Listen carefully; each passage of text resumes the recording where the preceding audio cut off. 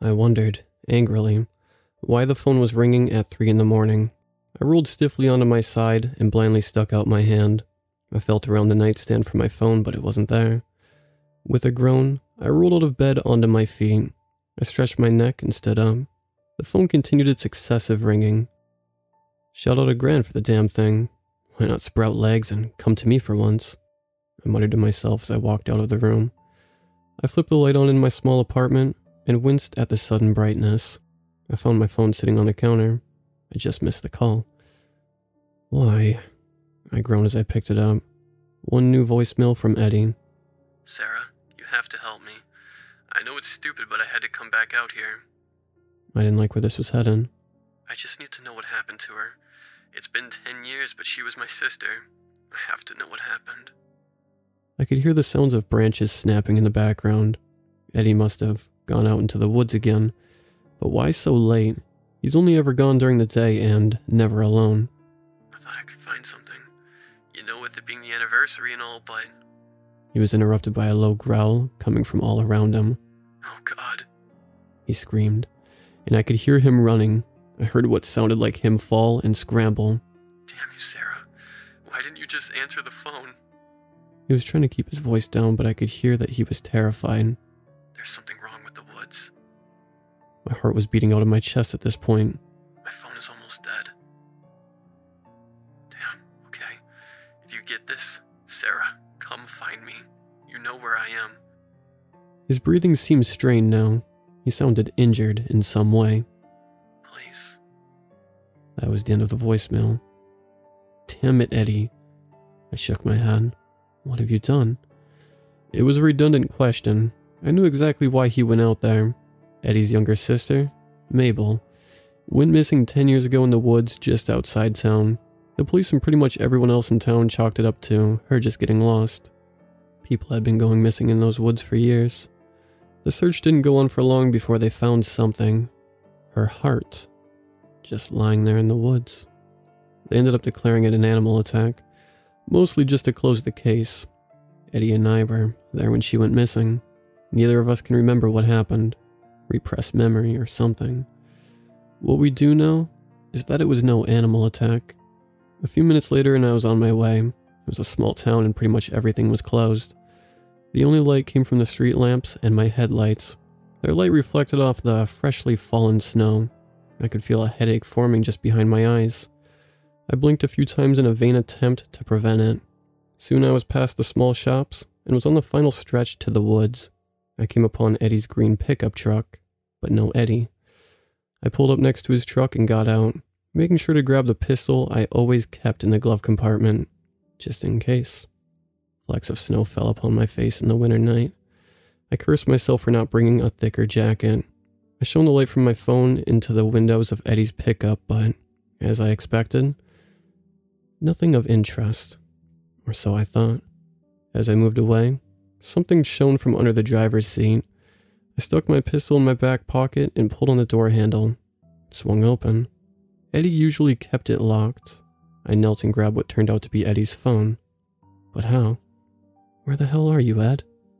I whispered to myself. Had he come back here after calling me? That was the only way his phone would be here, right? I pulled the phone out, pressed the power button.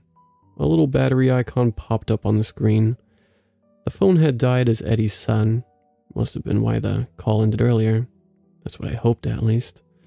I pocketed Eddie's phone and scanned the area, hoping to find something else, but all I found was snow, trees, and the sign marking the nature trail. Guess I know where I'm going next, I muttered to myself, noting that I was doing that a little too much. Joyful Trails Nature Walk, the sign read. Joyful wasn't a word anyone would use to describe this place. The number of urban legends surrounding this place was way too many to count. Stories of ghosts, Bigfoot-like creatures, even some cult out in the woods, were the talk of the town for decades. All that ended when Mabel went missing. It seemed that no one wanted to believe anymore once the stories got closer to home. Eddie and I were the only ones that still talked about those legends. We were convinced that one of them had to be responsible for Mabel's death. We'd been out to these woods so many times over the years, but only ever during the day. Walking down the trail at night, It felt like an entirely different place. I tried my best to keep my cool, telling myself that every rustle in the bushes was simply a little bunny, or maybe that sound in the trees was just a friendly bird. In truth, felt like I was being not just watched, but followed by something very different. I pushed onward, panning the light across the bushes and trees as I did so. Every so often the light would catch in the eyes of some critter. As soon as my gaze met theirs, they vanished into the darkness. That only added to the feeling of being watched. I shivered and pulled a pistol from my back pocket for comfort. The further down the path I went, the further I began to feel as if I wasn't in the woods anymore. There were trees I didn't recognize, and the path seemed to curve in ways it never had in the last decade I'd been coming out here. I remembered the path going straight, but here it took a sharp left turn. Straight ahead was nothing but a thick wall of trees. For a second I thought of turning back, but I remembered why I came out here in the first place. Eddie needed my help. After a while, the darkness seemed to shift and warp around me. I felt like I was trapped, surrounded by shadow. Even the light of the phone did little to combat the belligerent darkness. I was walking near blindly for what felt like forever, before the darkness finally lifted. The area opened up to reveal a cabin. There hadn't been a cabin out here before, and it would have taken some time to build. I would have noticed. The building seemed to be in good condition. Despite this, I got the distinct feeling that this place hadn't been touched in a very long time. The path below my feet had turned from dirt into a cobblestone walkway leading up to the front door.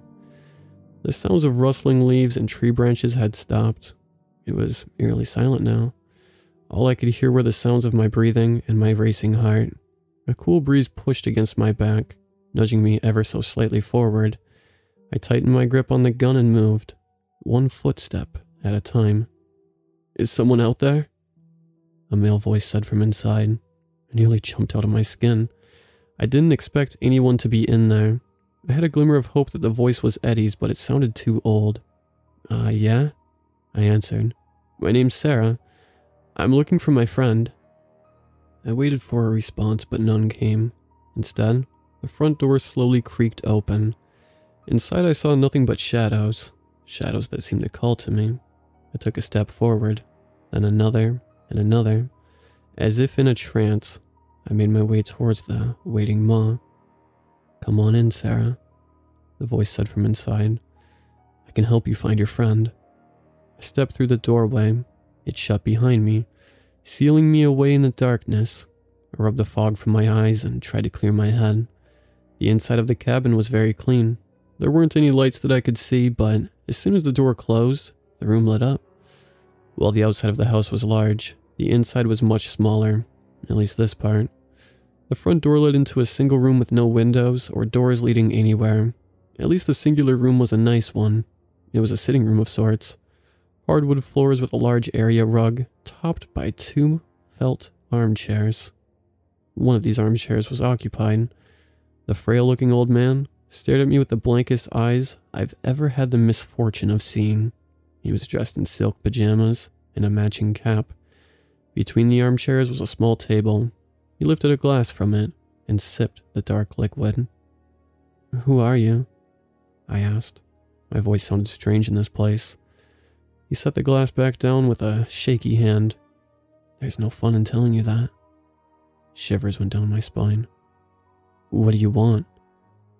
"To help," he said. His tone shifted slightly. He sighed and stood shakily from his chair. "That is what you want, right? To find him before it finds the both of you." "It?" I questioned, unconsciously raising my gun ever so slightly. "A being of these woods," he gestured broadly. "A hunter of sorts. Not the brightest thing, but it serves its purpose, as I serve my own." "Purpose?" I shook my head. "Look, I'm just trying to find my friend. I didn't have the time for this nonsense." He gave me a dismissive wave of the hand as he paced in front of me. So far he'd paid no mind to the gun in my hand. "You want to find your friend? I can help with that." He gave me an eerie smile. His eyes darted to the door, then back to me as if waiting for something. "Okay, where is he then?" "Through here." He waved his wrinkled hand and a door formed upon the far wall. "You'll find your friend on the other side of that door." Thanks. I didn't know what else to say. I walked past the strange old man in pajamas and grasped the doorknob. Before I turned the knob, my curiosity got the better of me. Why did you help me? I asked. What's that? He asked. He had returned to his chair. Why did you help me? I asked once more. He laughed and reached for his glass. I helped myself in the woods. I kept you busy. A monstrous banging emanated from the door I entered from.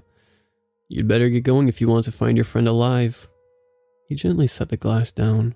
I almost said something, but suddenly whatever was fighting so fiercely to get inside finally won. The door came crashing down and a large, black mass landed heavily upon the shattered remains. It was like a large dog, or maybe a wolf. It was hard to tell because the beast was made almost entirely of shadow. All but its eyes, marbles of red against the inky blackness. It stared at me with crimson fury. The wall behind the creature crumbled as if made of dust, revealing the trees beyond. The beast lunged at me, going past the old man without even a glance. In a panic, I quickly pointed my gun at the creature and fired 3 times. The first bullet went straight through, doing absolutely no damage. The second bullet had the same effect. The third bullet, however, winged the left eye, sending red shards flying in a flash of scarlet light. The beast wailed and tumbled, but its momentum wasn't halted. The beast slammed into me, and I flew backwards. The door shattered at my back and I landed hard against the dirt.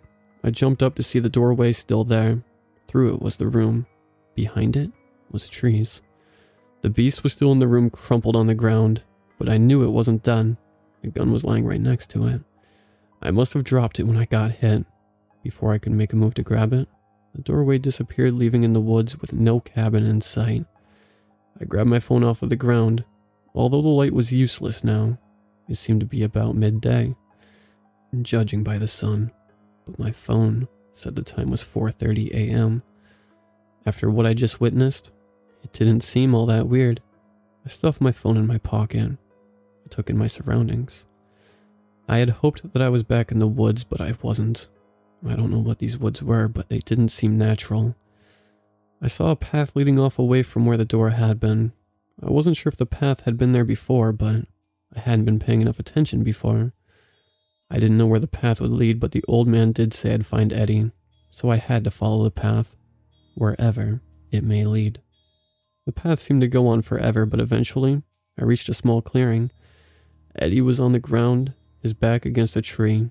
His skin was white, and he seemed frail. "Eddie?" I asked. My voice came out as little more than a whisper. I moved towards him. His head slowly turned to face me. It seemed to take a considerable effort to do just that. I didn't know how I was going to get him out of there. I soon learned that I wouldn't have to. His clothes were torn, and I could see his chest. There weren't any scratches or blood, but right where his heart would be was a large black splotch. It seemed to emanate shadows, much like the beast I just encountered. Oh, fuck. What happened to you? I rushed over to get a better look. His gaze followed me, but there didn't seem to be much life behind it. I moved aside what was left of his shirt and assessed the damage. It wasn't so much a splotch, but a hole, but not a hole that torn into him. It was more like part of it was vanishing, dissolving, just as the room had.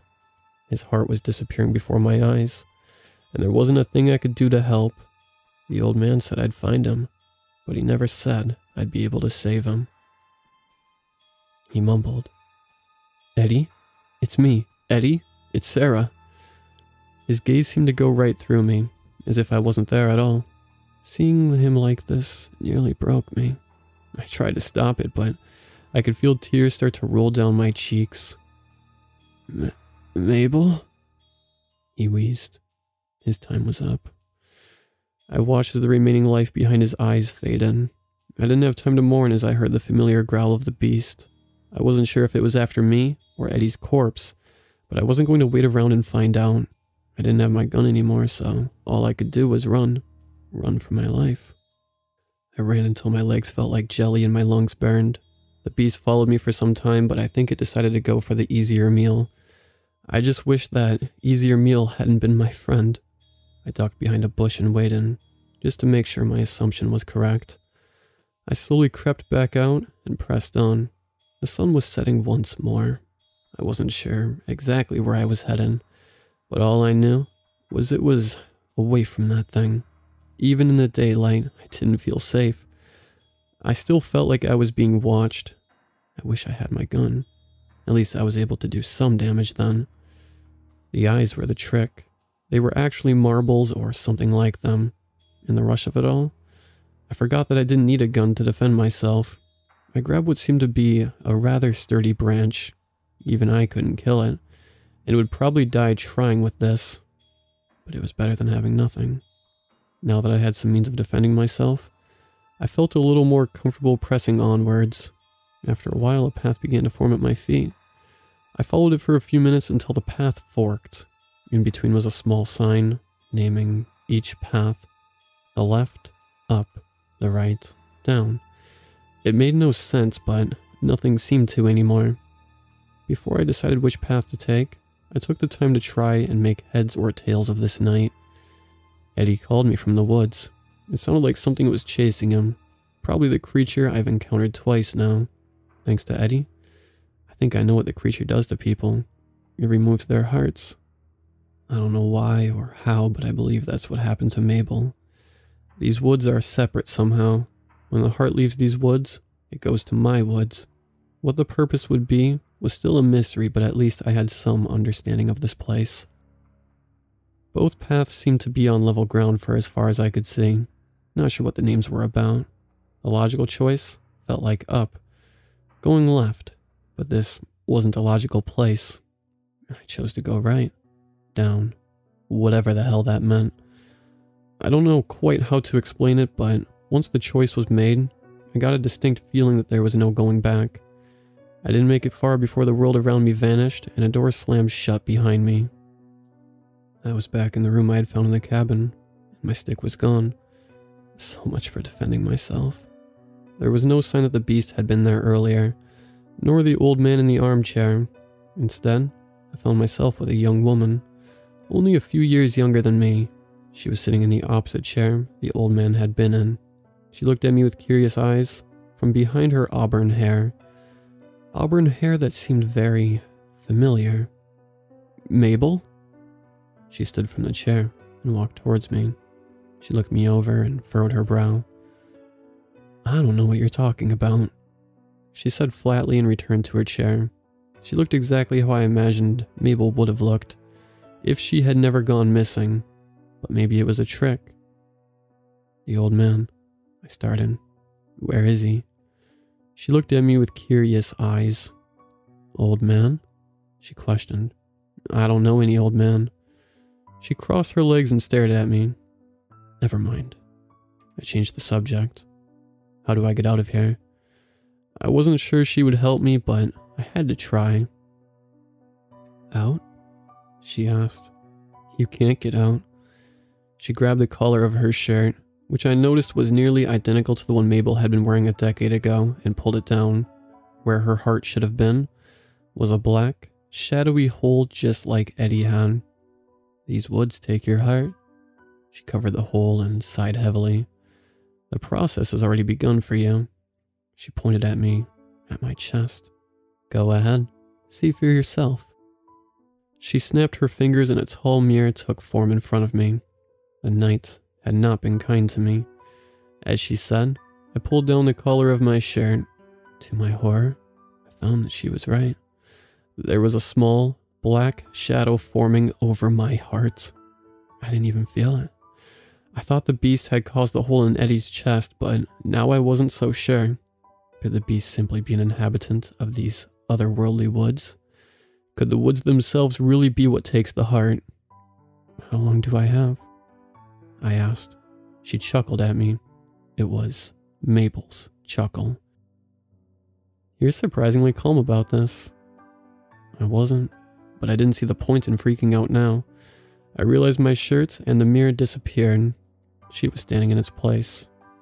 Why is this happening? I asked. What is this place? She paused for a moment before responding. The woods need souls, bodies to inhabit it. She took a few steps backwards. She seemed unbalanced. What about the heart? Why take the heart? I asked. I stepped forward and placed my hands on her shoulders. Her eyes had grown foggy. What was happening to her? Leave a trail. Bring others. Her voice had changed slightly, a bit rougher. Like Eddie? I had hoped the mention of him would spark something, but no luck. The boy called for help. It was unforeseen, she said, her voice now clearly not her own, but we adapted. She began to shake slightly. And found you. You're different. The vessels feel something. It's fighting. Vessel? Could she really be? Mabel? Her eyes rolled back into her head and she went limp. I was barely able to keep her from falling to the ground. The struggle brought me down to my knees, but I managed. Mabel, are you alright? She didn't answer.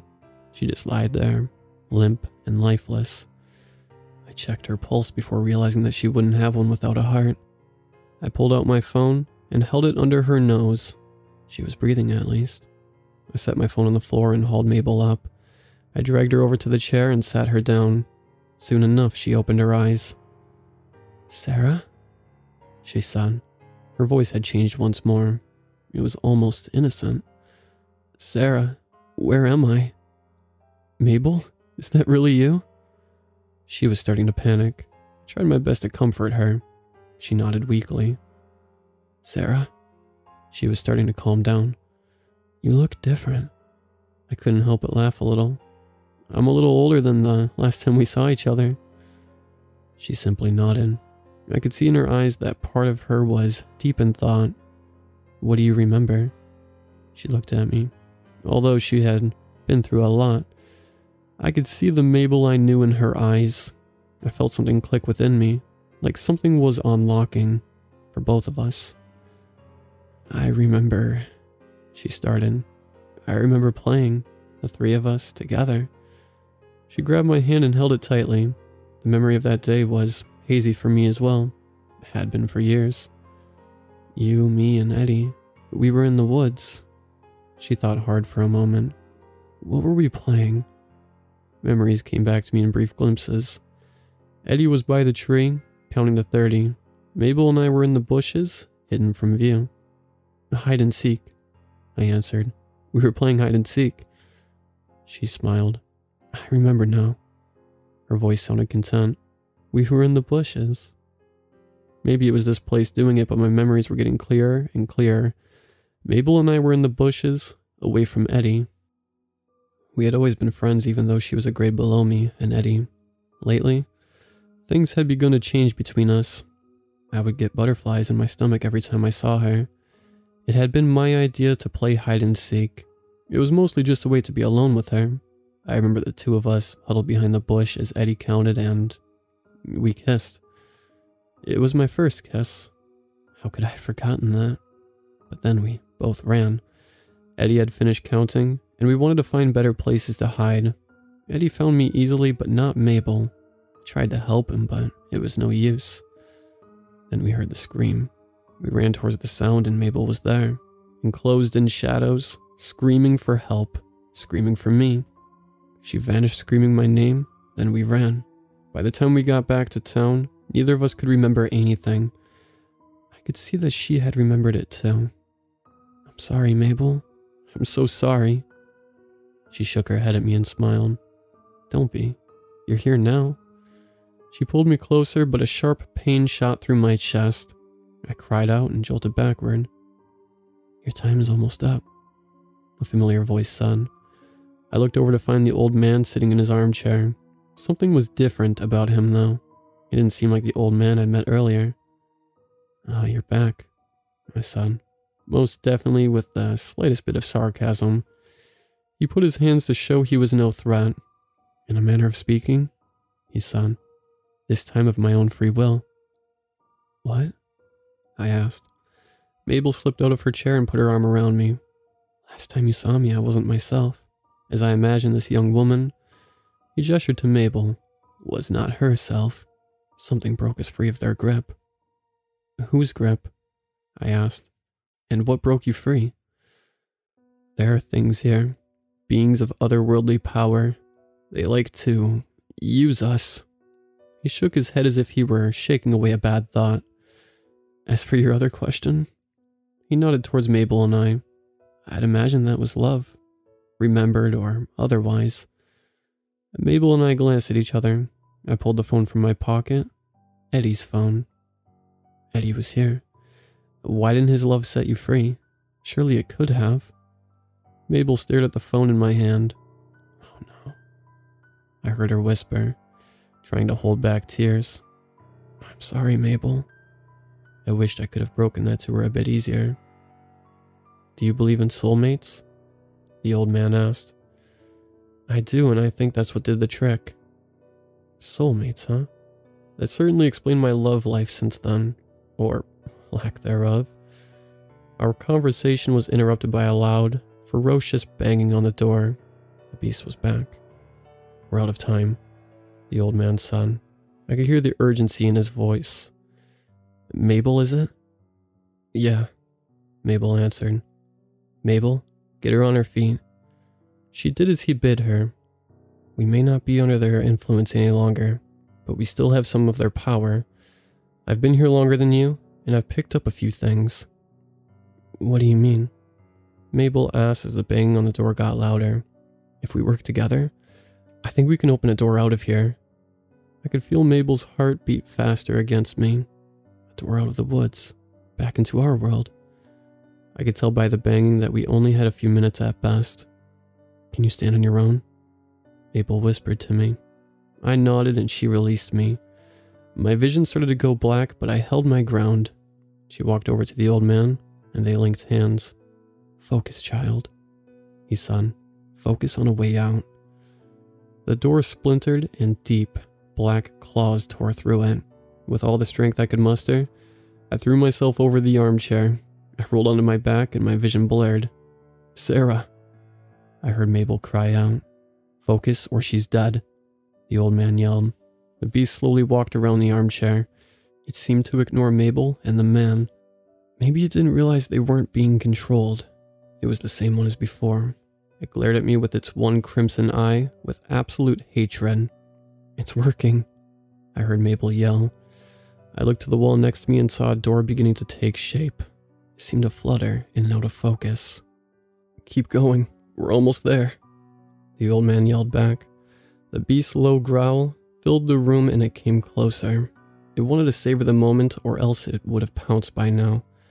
I shuffled backward, kicking wildly in a vain attempt to hurt this thing. Then my hand hit something. My pistol. It's done, the two yelled in unison. The newly formed door swung open and caught the attention of the beast. I grabbed the gun, but the creature saw me. It howled horribly and lunged. I turned the gun upwards and prayed that I wouldn't miss. Shards of crimson glass pelted my face as the beast let out a sickening wail. I watched as the wretched thing evaporated into the air before disappearing with a hiss. Mabel jumped over the chairs and quickly pulled me up. That was way too close, she said with a grin on her face. That's an understatement, I replied, returning the grin. Another sharp pain rang through my chest. The door won't stay open forever, and your heart is nearly gone, the old man said. He seemed weakened by the ordeal.